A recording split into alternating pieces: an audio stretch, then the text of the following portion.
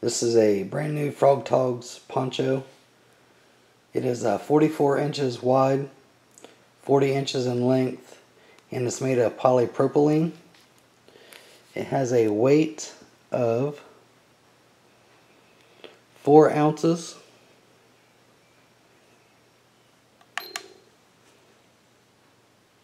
Or 116 grams.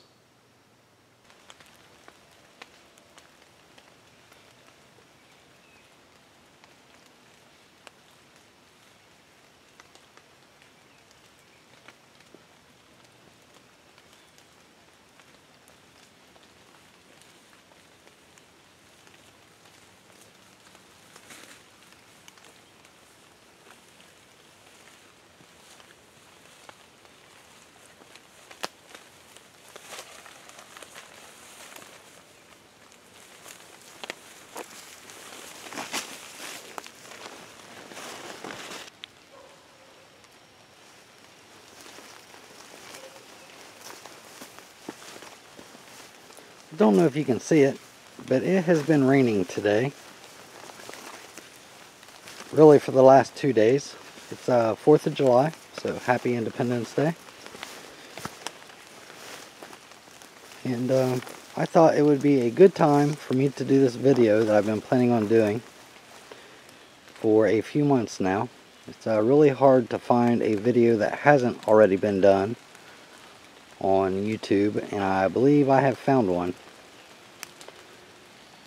So that video is the multiple uses of a Frog Toggs poncho. And I'm not going to get into the setup of each way it can be used, but I will display it the way that I've come up it can be used. And then if you would like to see it actually me go through the steps to get there, then you can leave a comment and let me know.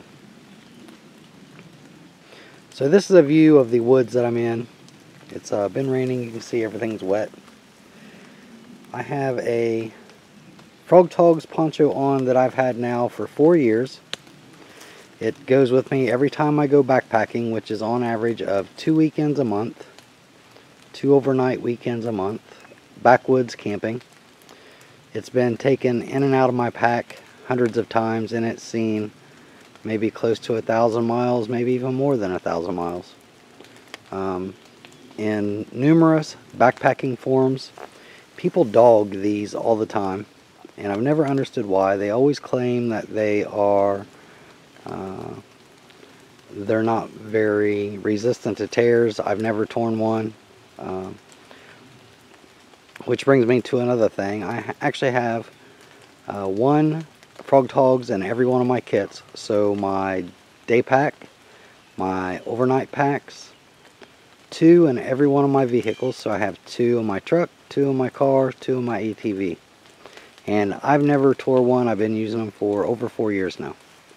So I'm not sure where they're coming up with that. All the hiking that I do is backwoods hiking, just like this. If you notice, the only trail is this game trail right here. This is private land. I also hike at Red River Gorge. I go on a lot of unofficial trails there. So I've got some experience with these. And over the years I've come up with many ways to use them. And therefore it's kind of hard to not justify not having it in your kit, for the simple fact you can get them at Walmart for around $6. And you can get them off of Amazon for more.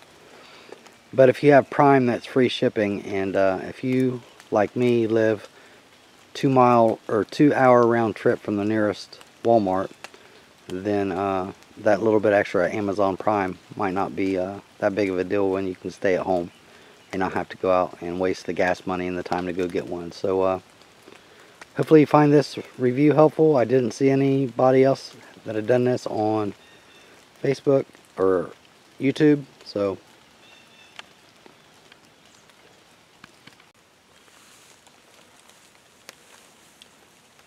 okay, obviously with the Frog Toggs poncho, this is the intended usage of them as a poncho. It is raining right now. I'm warm.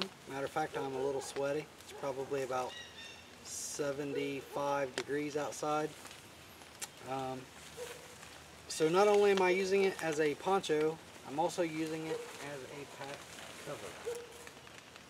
You will notice you can't see my arms, but there are areas to stick your arms through. I just have found that it's best to pull them in if it's raining inside.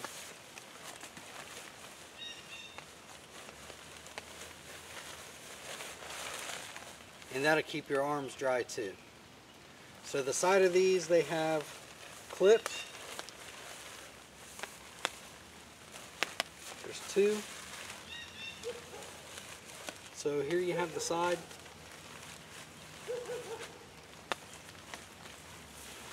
Take this hat off.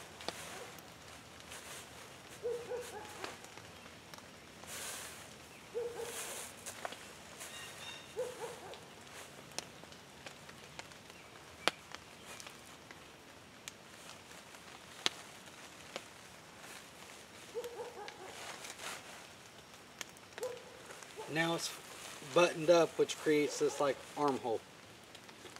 Then if you want to keep your arms dry, all you have to do is pull it inside like so. Another use of the Frogg Toggs poncho is as a pack cover. So basically you stick your pack down inside, go up through the hooded part, the carry strap that's usually in your pack or the loop. You can hang that on a tree, tuck this over it, your pack is covered all the way around. Now another thing I've done too when I hammock camp is I run my whoopee slings through the loop and then around the tree with the Frogg Toggs poncho on it, and then that way I don't have to worry about the pack being underneath the hammock tarp. Even if it starts raining or there's blow-in rain, the backpack will be covered all the way around. Another use of a Frogg Toggs poncho, let's assume for a minute that you've got lost in the woods and it's getting to be nighttime, and you can also use it as a temporary shelter. So you put it on like a normal poncho and basically just sit down, then tuck it in around you.